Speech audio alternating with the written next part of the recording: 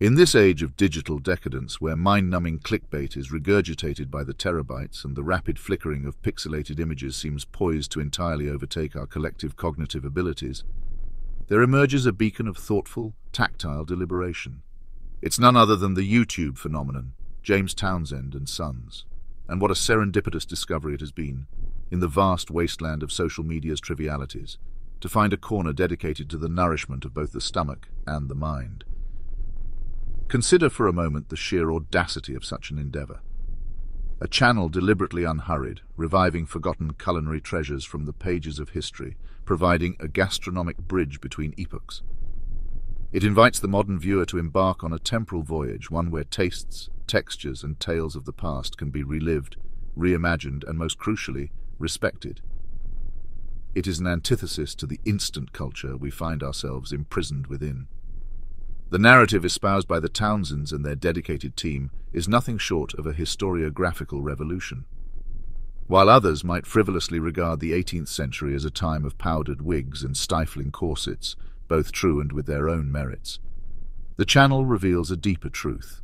It delves into the very fabric of daily life, unveiling a mosaic of humanity bound together by the most elemental of rituals, the act of breaking bread.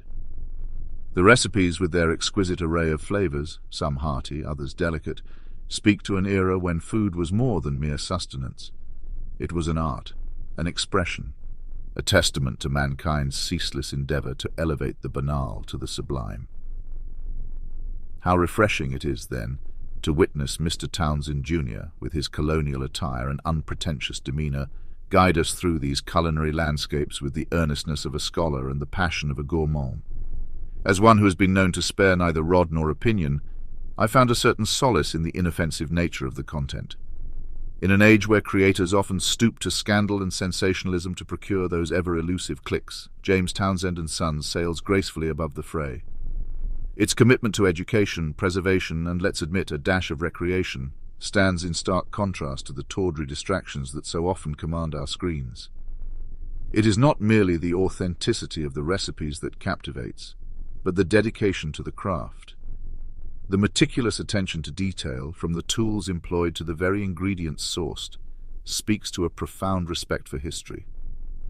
This is not mere play acting or an attempt to indulge in nostalgic escapism, but rather a serious endeavor to bridge the chasm of time, to ensure that the lessons, lore, and yes, flavors of the past aren't consigned to oblivion.